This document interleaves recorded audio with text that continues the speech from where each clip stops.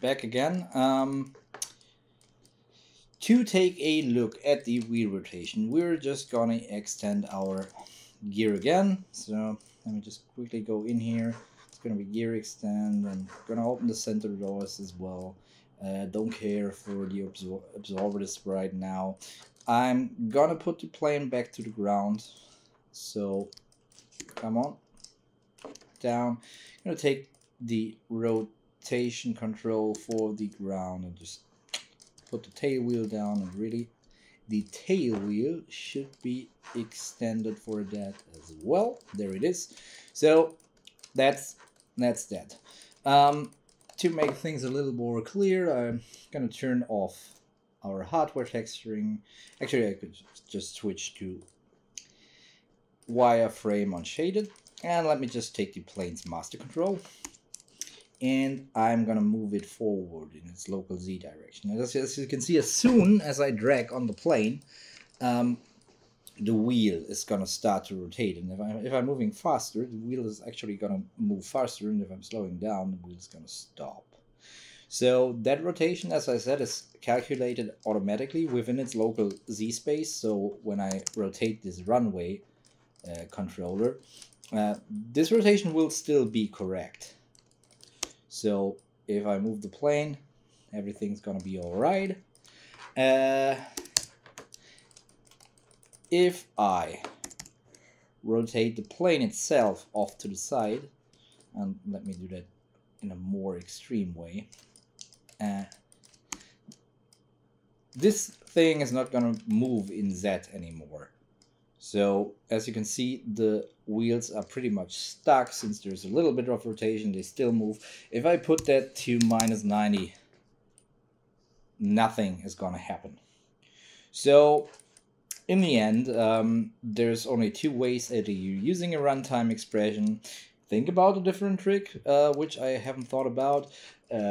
Use another software, although they all have that problem. So you're pretty much just stuck with Houdini to actually kind of solve that in a convenient way where no baking is involved.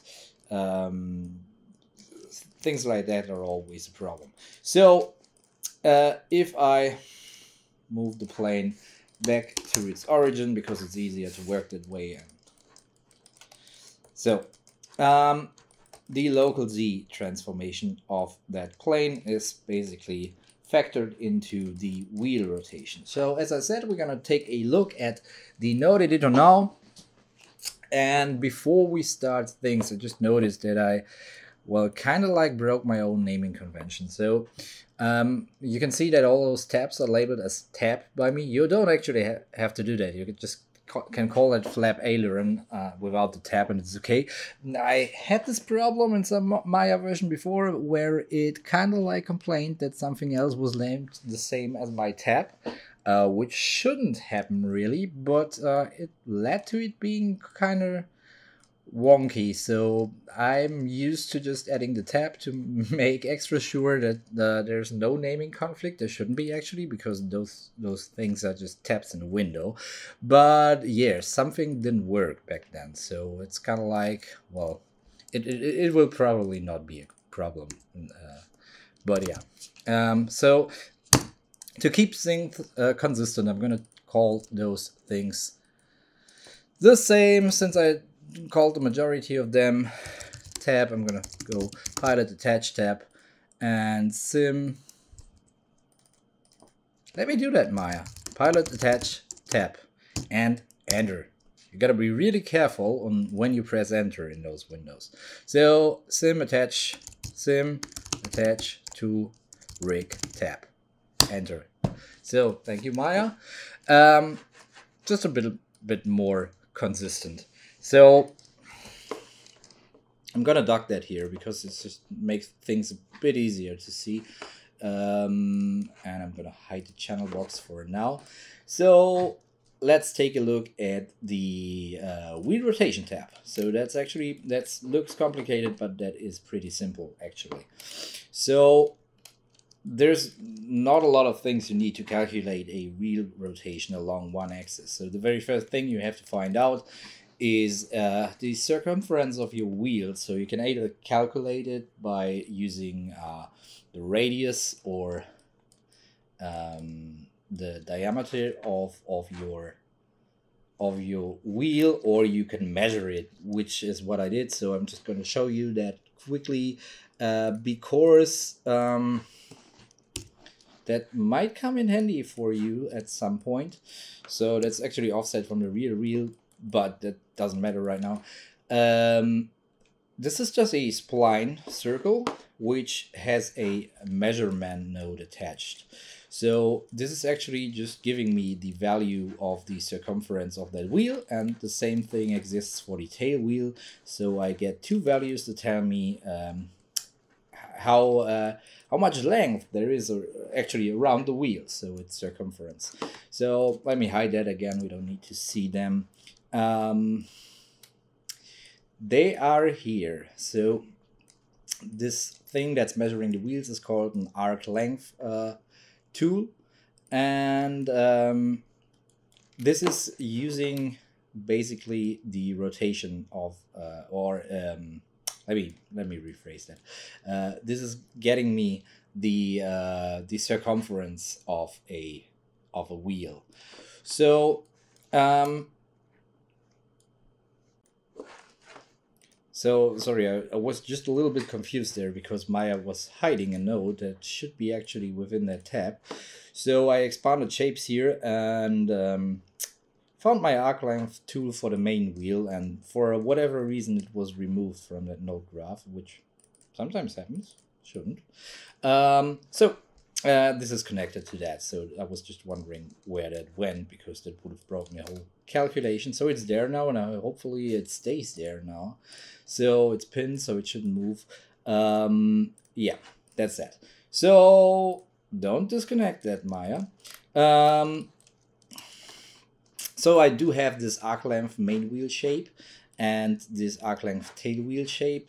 So basically I'm calculating the length around the main wheel, and the tail wheel is just going to be a fraction of that. So the tail wheel will have to spin a little bit faster than the main wheels to make the same way, and without going into much detail.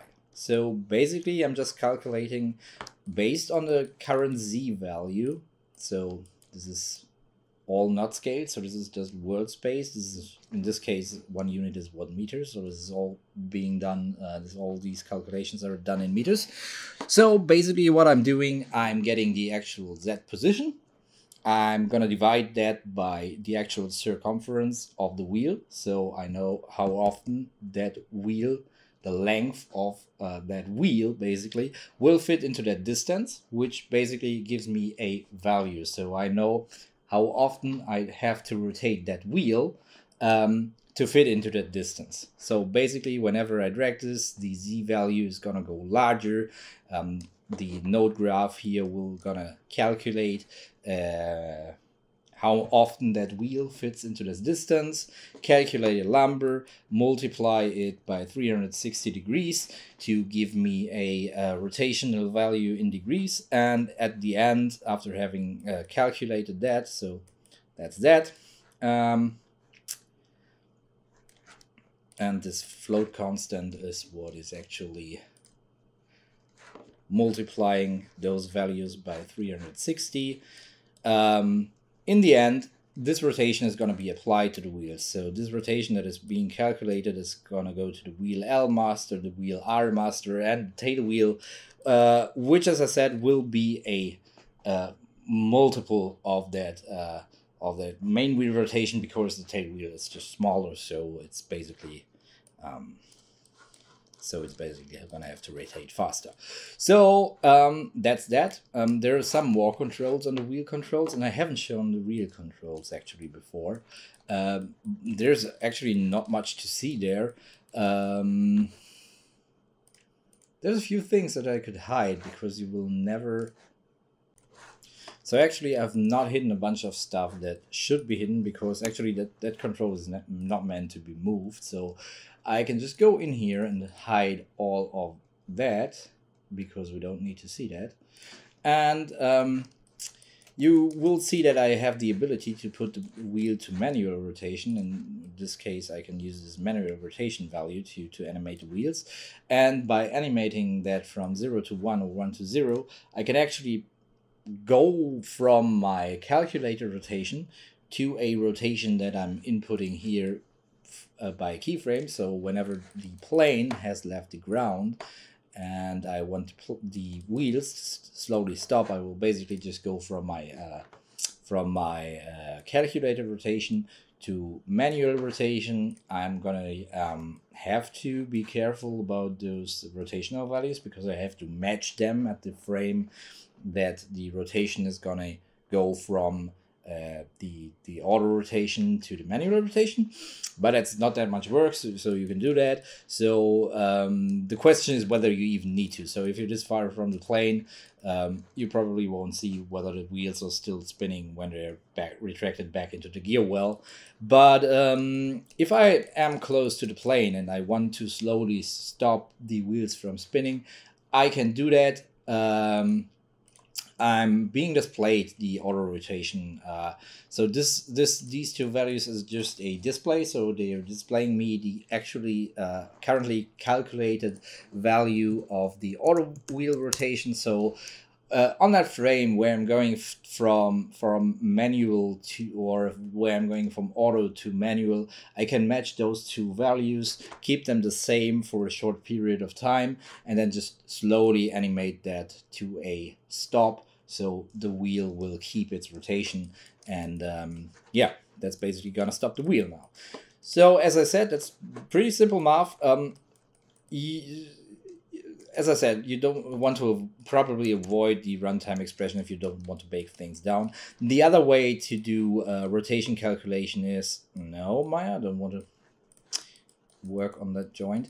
The other way to do rotation calculation is to have that plane, if it's on the ground, to have it move along a spline. So you can attach an object to a spline and you can get that spline's length.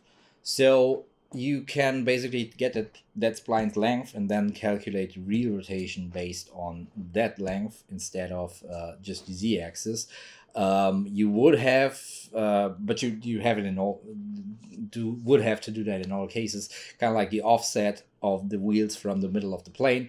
But in the end, that difference will be so small that you can't see it. So if you have the plane taxiing on the ground, you don't want to get into runtime expressions, you might want to think about just attaching it to a path and then using that path to calculate the rotational value of your wheel. In that case, you can make turns on the ground and everything will just work.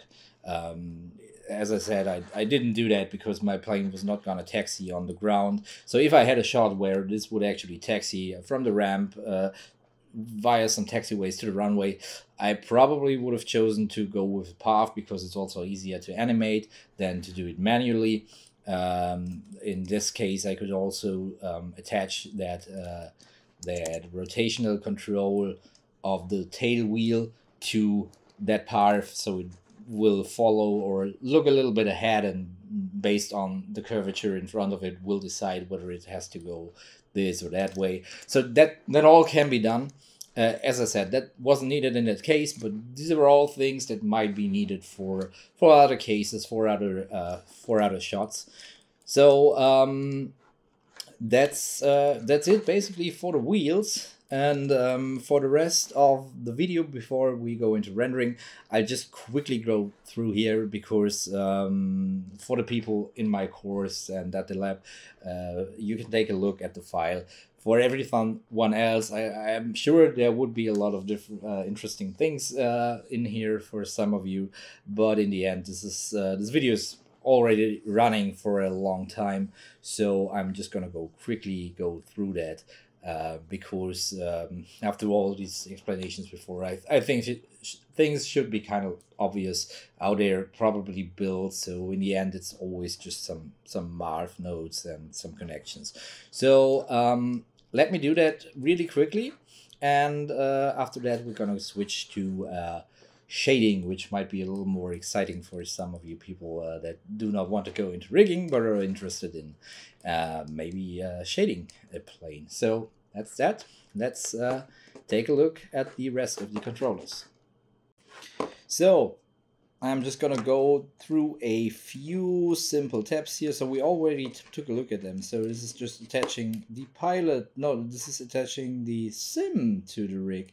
So this is attaching the pilot to the rig. And coming back to the sim, that reminds me that before we were taking a look at shading, I actually wanted to take a little detour to Bifrost, actually, because this plane has a little simulation setup that is basically some fire and some smoke for the engine start. So since I definitely don't have the time to have a complete Bifrost overview, we'll still take a look at that, because while this is not normally part of a rig, this is simulation, but it was easy enough to integrate as a little gimmick to the thing, and you can actually choose on which frame the engine starts, and the fire and smoke will adapt. So you basically give it a frame where the propeller starts to really spin and ramp up, and the engine starts, and there will be smoke and fire coming out of the engine.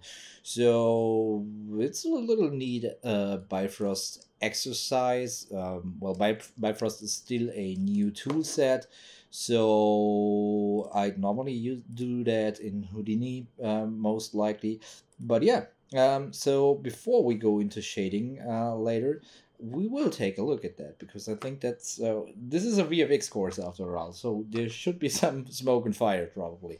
So yeah, let's go back here. We're not going to look at the shader control tab, scoop door control, easy connection, wing bend tab. Actually interesting, but not that complicated. So there's a bunch of attributes, as I said, on the wing controller. Let me just quickly pull that up here.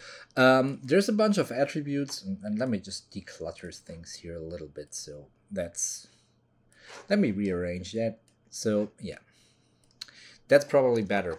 And let me turn off the wireframe on shaded here, and let's go. Yeah, let's leave it at that. So this is just the wing bend control. So we have those custom attributes, as I said, the flutter scale, etc., etc. These are all connected to the deformers on that thing. So basically, they're just calculating based on your input value right here. They're basically just scaling those input values to some values that the deformer can work with. So if you put in a 3, it's a convenient value for you, but it might be a 0.015 for the deformer. So I'm basically just converting units here to give the user a good range of numbers to work with, while the deformer expects a different range of numbers. So there's a little expression right here for the tail of the plane. So actually there's 2 expressions, because both noises that are moving the wings are done via expressions. So yeah, I'm just gonna quickly go into that one. And if we expand that here, we will see that all those things that I used here, so the wing bend control, flutter frequency is multiplied by the frame number, and it's multiplied by the wing bend control, wings flutter scale, etc., etc. So basically, I'm just calculating a little bit of noise based on some inputs here, so I can change that noise with attributes, and this is going into that wing bend float math. Because it's added to the value of the wing band, actually. So I have to add them together, this noise layer and this actual fixed deformation, and yeah, that's going out to the deformers, which are doing their thing and bending the wing. So prop tab, already spoke about the prop. Wheel rotation, we just had that. Tail steering tab, simple connection. Rudder tab, simple thing. Elevator tab, simple thing. Ground control tab. That's actually probably a bit more complex, so I'm not gonna go too deep into that. So basically, based on the rotation of this ground controller here, so if I rotate the plane, it's basically calculating where the ground is, where to stop the plane. It's adding a few noises. So these are these expressions here, which are added in. So as I said before, the ground has a little bit of noise. The plane itself has a little bit of noise. So the plane and the ground can kind of like push against each other to give some variation in the jumpiness of the plane on the ground. So basically, this is just adding in all this stuff, and then basically putting it out to a all those little things here on the rig. So one thing that might be interesting here that I didn't use before, I used expression to generate the noise here. In this case here, which is just adding a little noise to that gear hydraulics group right here. So it's basically adding a little noise to the shock absorbers on the ground. That noise is actually calculated with a texture node. So this is nothing else than a standard Maya noise node. So as you would use it for shading purposes, this is a classic Maya noise, not an Arnold node or something like that. So it's just simple Maya noise, but you can basically use it in the same way as you would use an expression. So I kind of like, I don't know why I decided to use that here in this case instead of an expression. They do tend to look a little, they're a little easier on the eye in the node editor because they don't have any cyclic connections. So they're a little bit more manageable, which is why I like to use them. So basically, if you put in time as an input, you're getting time variant noise. So this is the time 1 node from Maya. This will usually be connected to a lot of things. So basically, every animation curve that you have and anything else will be implicitly connected to that time 1 node. You can't see every connection to that time 1 node unless you ask Maya to explicitly display them, but this time 1 node is always there.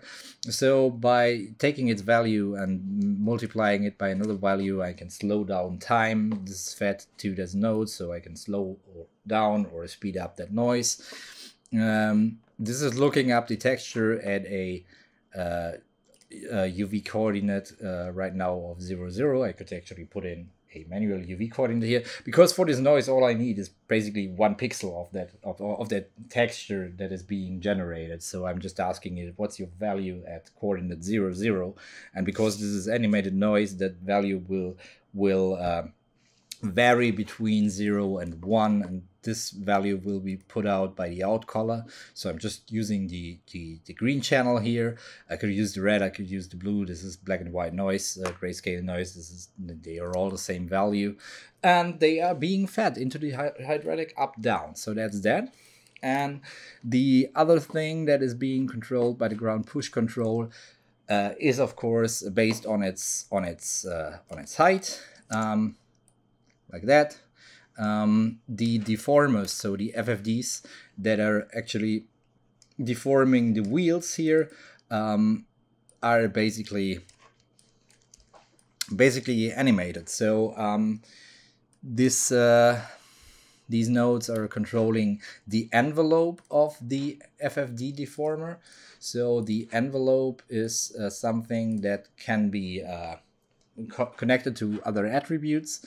So basically this is just the weight of the deformer. So if the envelope is 0, the deformer will not have any effect on the object. If it's 1, it will have its full effect on the object.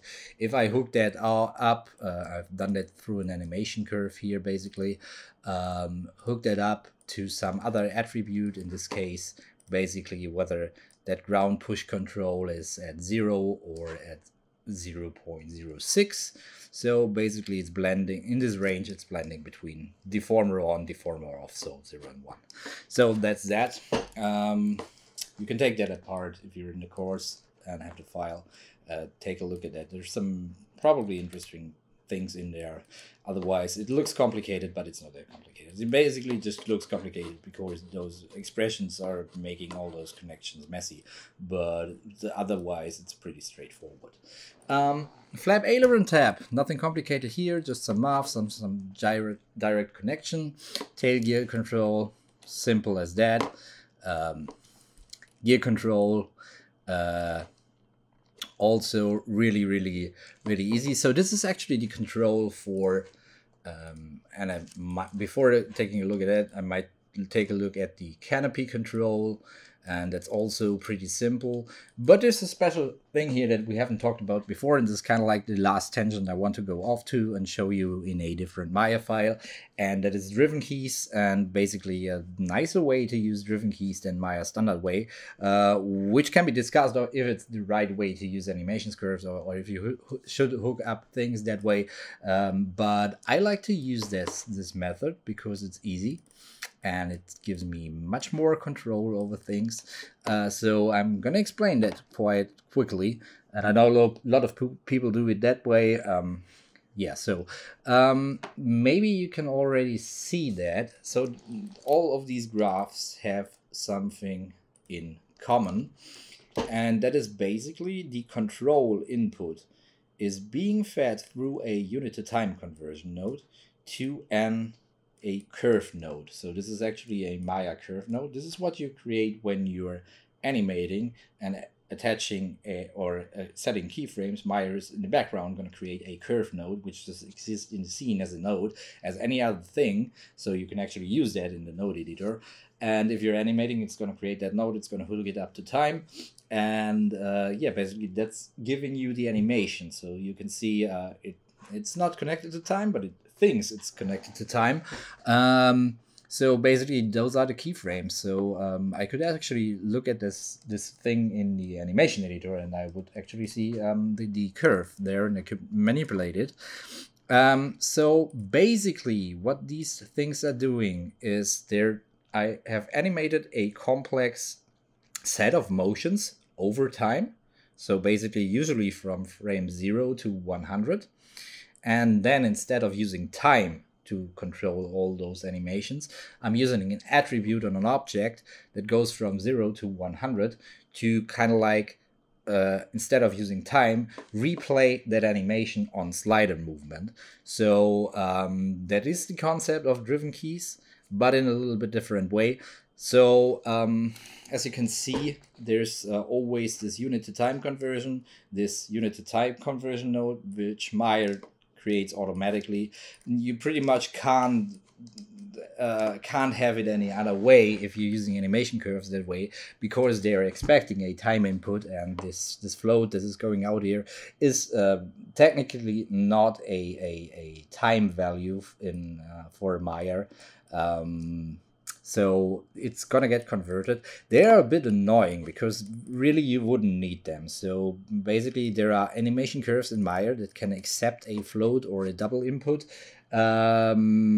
that do not require you to have this time conversion at the front, but that they are generated is kind of like based in the way that I've created these animation curves, so I can't do anything about it. They're a bit annoying. It would be great if, for example, those unit to time conversion or unit conversion nodes in general are also generated if you're feeding a float value into a rotational value, or using float math to modify rotations. You can use an old double linear node to do that without the conversion, but seriously, those float math nodes are much more modern and work way better than the old way, and are much less confusing because they do less, but they do simple things very good.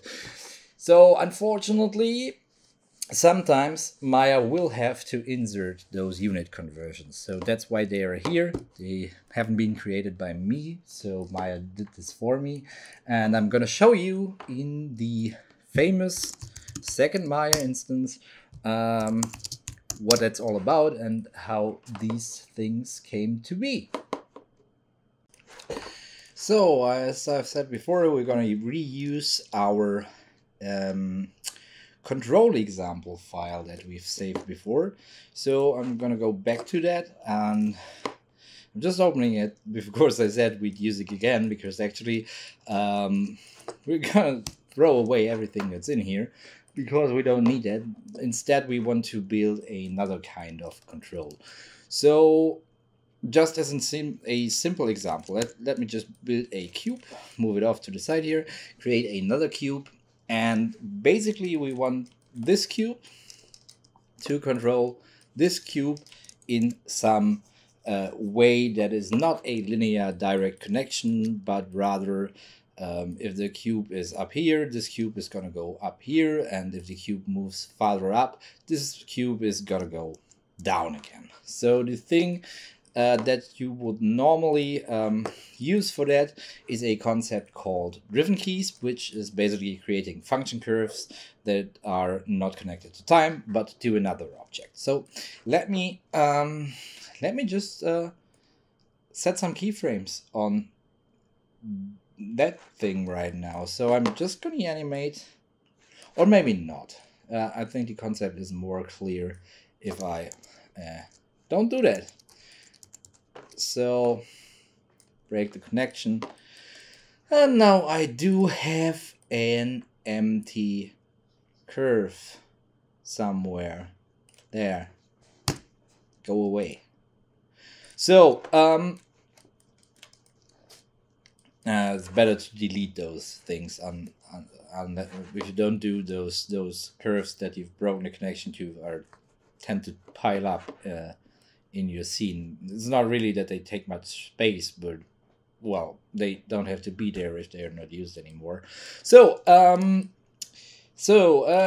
just gonna create a relationship between those two things, and the way I usually go about this, so we want to animate translate Y, is set driven keys or just driven keys. So basically this is the driven object. This is gonna be modified by another object, and I'm gonna load this cube as a driver, and I'm gonna make a relationship between their two translate Y values. So they're currently at the origin, or basically in Y direction, they're on 0, so I'm gonna set a key.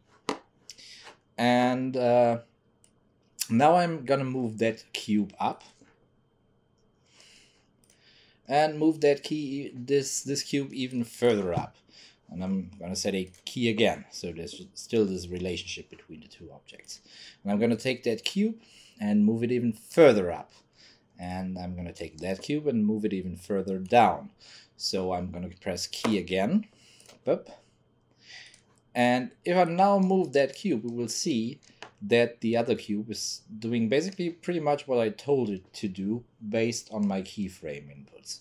So you can see that this cube's translate Y value is blue, so that means it basically is connected to another object.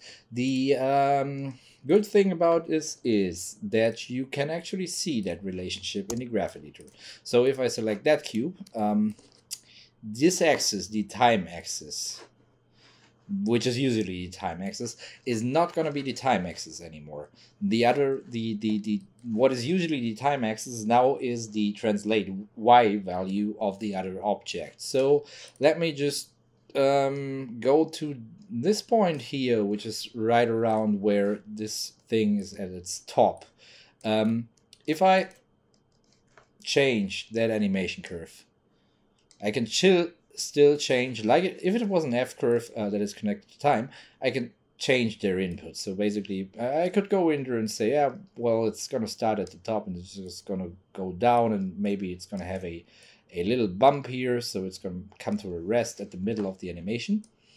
So now if I move that thing, the other cube is going to stop way up here.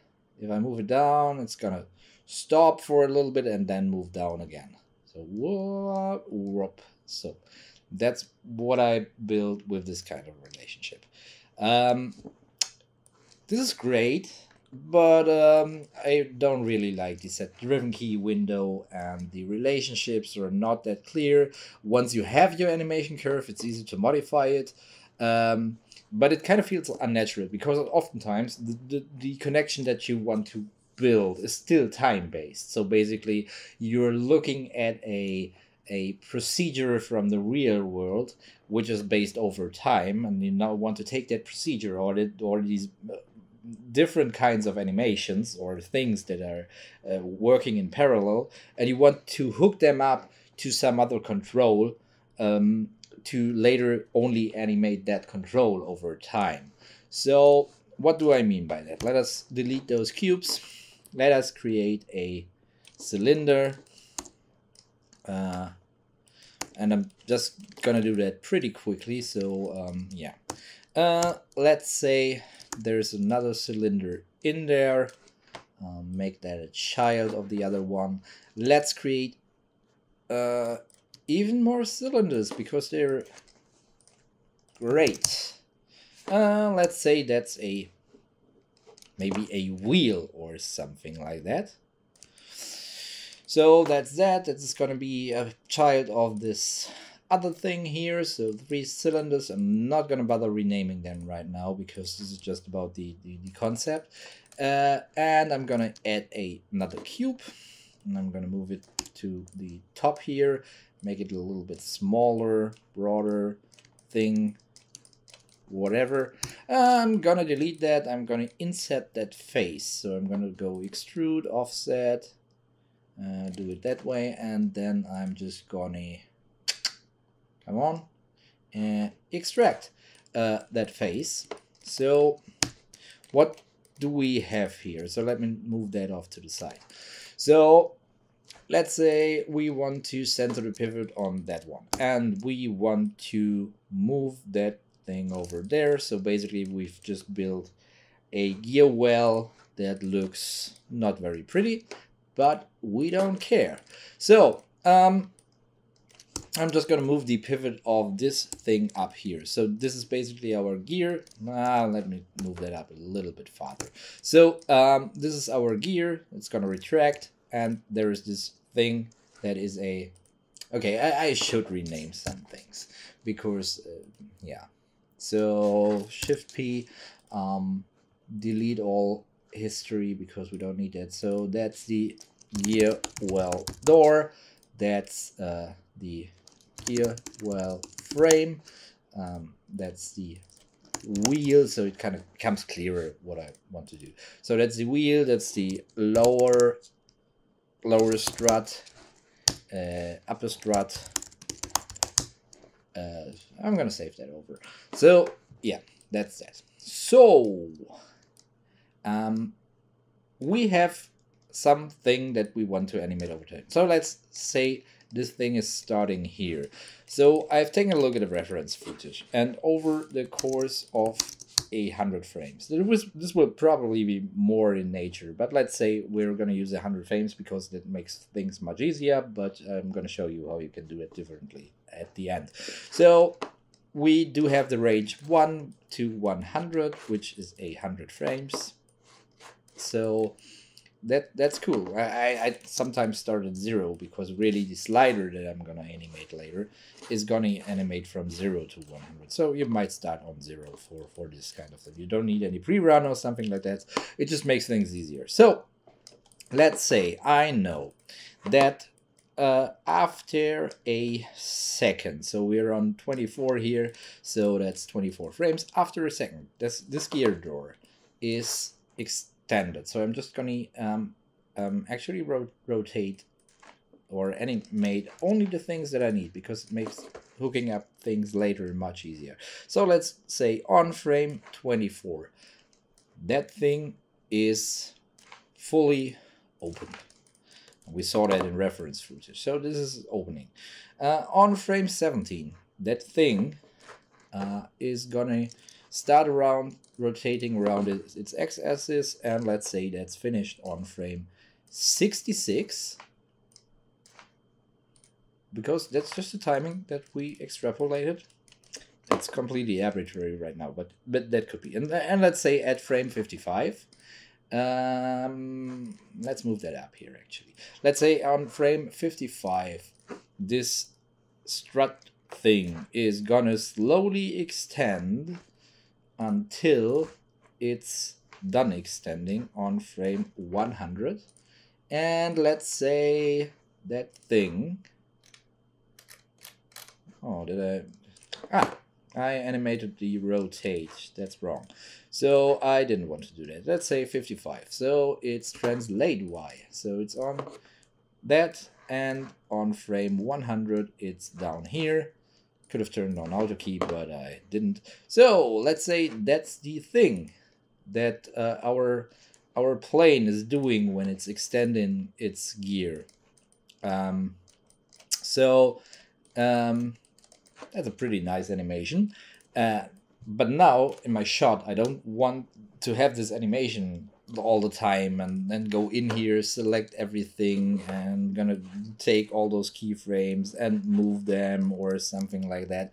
Instead, I want to have some control over how fast this happens, because you usually don't want things to happen as fast as they do in reality on the film, but rather I want to have a control object, and I'm gonna create some control thingy here. So it's gonna be a circle again, because so this control thingy is gonna be okay. It's gonna be it's gonna be here. So that's the control thingy.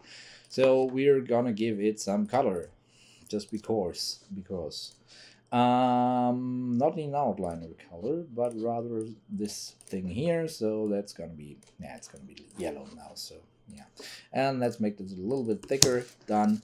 So freeze that. Don't need to, but I want to. So let's say this thing is our gear control, and we're not gonna use any of these controls because we don't need them. The only thing this is gonna have, and I'm gonna call that gear control. The only thing this is gonna have is a custom attribute that is called gear extend, and it's gonna start at 0. It's gonna be a maximum of a 100, and that's it. We're gonna have a slider in the attribute editor, so this thingy here, and we will also see it in the channel box. So I can select that thing and just use my virtual slider in the viewport by pressing the middle mouse button, which is probably one of the most handy tools in Maya, and I actually love that. A lot of programs implement it differently. I really like that, and Maya is not really famous for good UX design, so yeah, that's that. So yeah. That's the thing I want to do. How do I connect this up to this time-based animation? Well, the node editor is gonna help us with that. So I've got this node editor docked down here, and I actually want to redock it because it's handy there. So let's say this is it, and I want to see everything I've animated. So that's jumbled mess, Maya. Don't pin them. So there they are. And I have really no idea why Maya gives me the light linker and everything else. I could turn that off, but it really shouldn't do that in this case. Let me just do this differently. I'm gonna pull in all the nodes that are actually animated, so I don't need... Well, it's gonna give me them anyway again. So let me just graph. Seriously, this is kind of annoying sometimes. So I'm gonna unpin them so they're not locked to their initial position, and yeah, that's more like what I wanted to do. So I don't need the wheel. I didn't animate that. I don't need any of these shapes or the light linker or anything else. So what do we see here? So if we take a look at our gear wheel door and take a quick look at its F curves, you can see that it has an animation curve. That actually should be linear, but it depends on what you want to do. I'm gonna keep it that way, so I have a little smoothness here in the movement. Might be beneficial. So let's say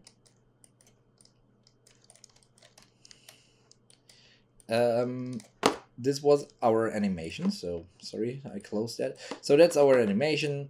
That's the other animation, and that's even the other animation. So that's the translate Y of the strut thing. That's the rotate of the upper strut, and that's this node is the rotate of the gear well door up here. So it's just standard animation curves.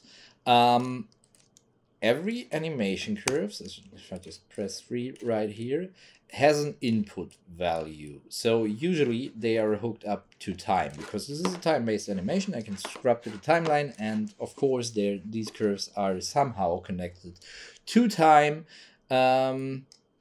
Yes. Maya doesn't display that connection by default.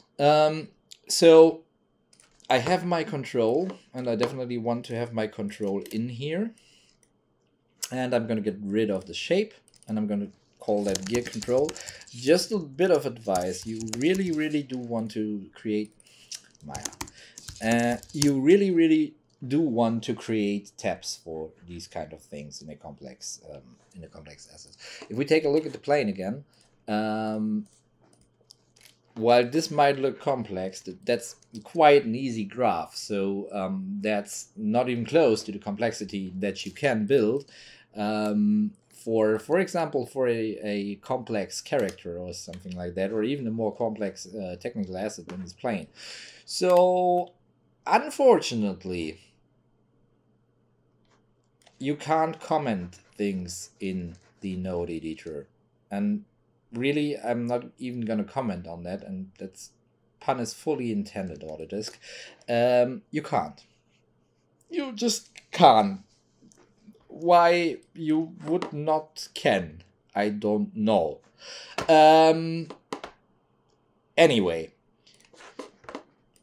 basically these things are the only thing that you can basically name right here.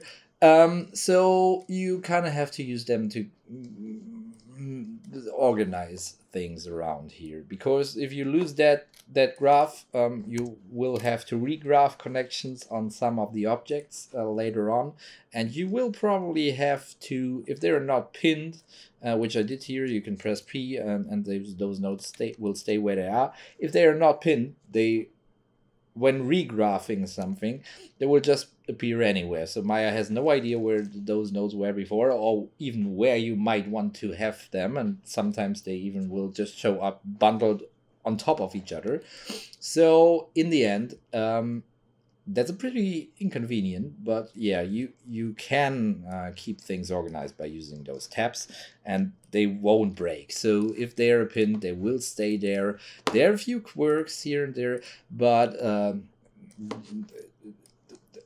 once you're used to that system, they work, and it's actually quite efficient to work in that. There's some issues I have with the graph editor, but in the end, that's a pretty efficient workflow, and pretty much more efficient in some other packages that use node-based workflows, because this thing just works with everything in Maya. So yeah, that's kind of like the pros and cons of things. So that's that. So what do I want to do? I have this gear control right here, and I have my animation over time.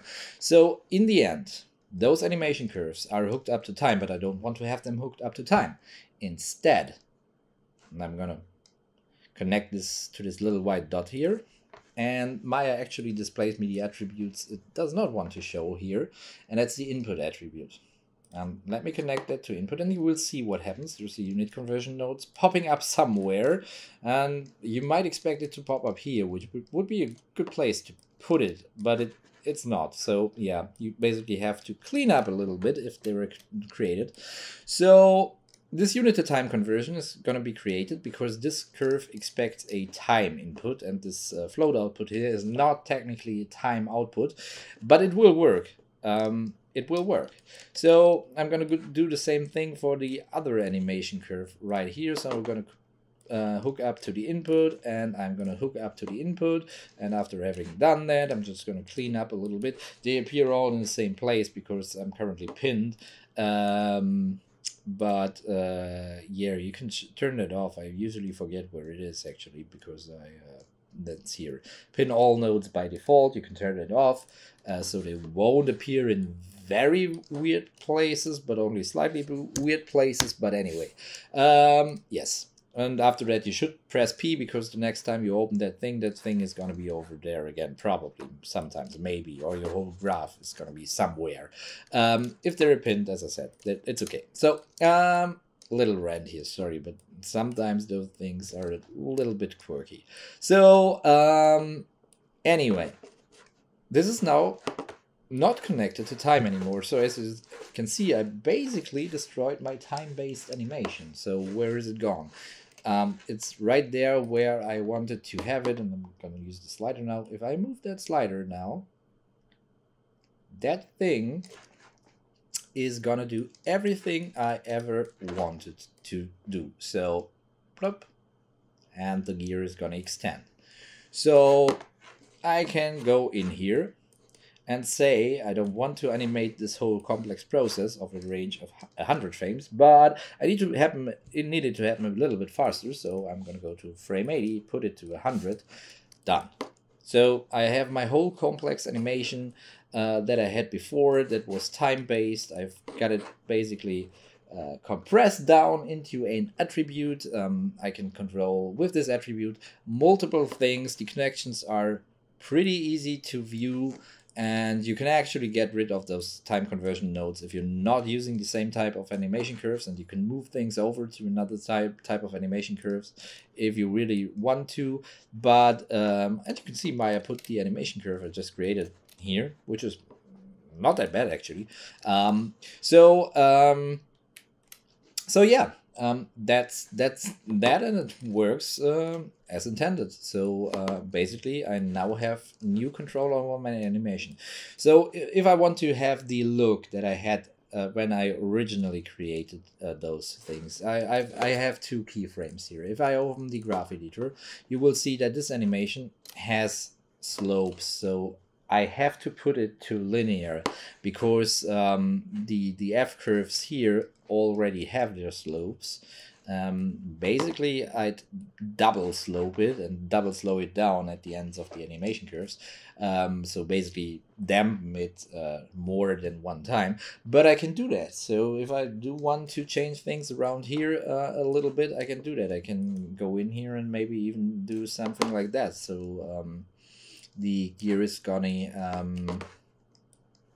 overshoot a little bit. So basically it's gonna be at its full point here. It's actually not really doing much because the behavior above 100 is not defined, but I can maybe go in here and have it go back when it's extending a little bit. So it's gonna go open, close again, and then fully open. There's no reason why you'd want to have that on a plane gear, but you can do that now. So this gives you a lot of control. So the thing is, if I didn't initially animate over the range of frame 0 to 100, but maybe 200. So let me just quickly save that thing, and I'm gonna undo everything we did since connecting our control to the thing, just to keep things a bit more obvious. So get rid of that. So let's say I was on frame 200. So this thing is animated over time again, and I'm gonna select everything that is animated here. Let's say this wasn't animated to frame 100, but rather frame 200. So I'm gonna scale that here. So yeah, that's frame 200. What am I gonna do? My attribute is gonna go from 100 to 200. Not much of a problem. Just gonna do a float math here, and you will have to calculate your offset. If this was a weird number like 267, you have to calculate your factor. But if I'm gonna go here, hook up the gear extend, just multiply it by 2, the output will be 200. I'm just gonna hook up the input here, and input here, and magically the unit to time conversion nodes appear somewhere where it's not too bad. Wonderful. That thing is now gonna do its thing as I expect. As you can see, this was animated to 200, but I get the full extended 100. If this was another factor, you just have to calculate it and use it. But that's basically how you go about it. A lot of people don't like those unit to time conversion nodes. I don't like them either. But in the end, for the kind of fast workflow that I do have while setting this up, I can live with them. So that's that, and that's basically how the controls for the gear and everything else. I'm gonna save that again. Might be interesting to keep that.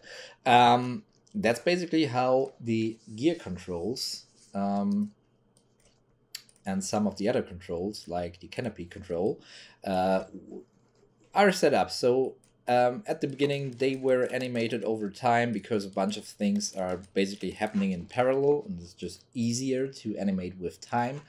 They were animated over time, like for example, that the door here has a different motion and a different point of rotation as the actual gear strut.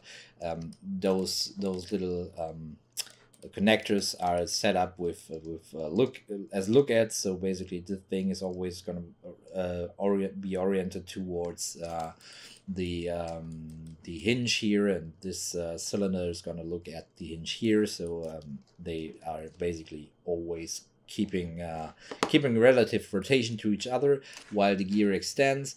And so there's a few things that are in connection with each other.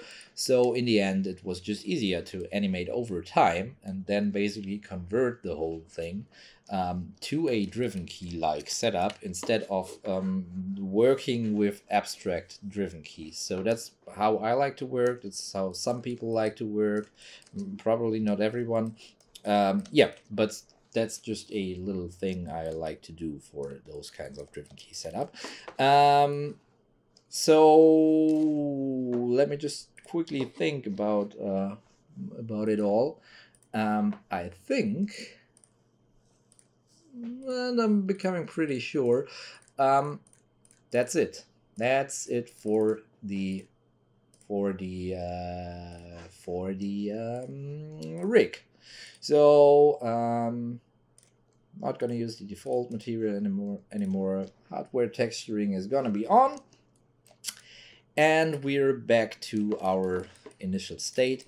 I think I'm gonna reload the animated file now, because before we go into shading, let's look at the actual smoke sim. Little bit of fire, and I'm gonna quickly look into Bifrost, and then we're off to shading.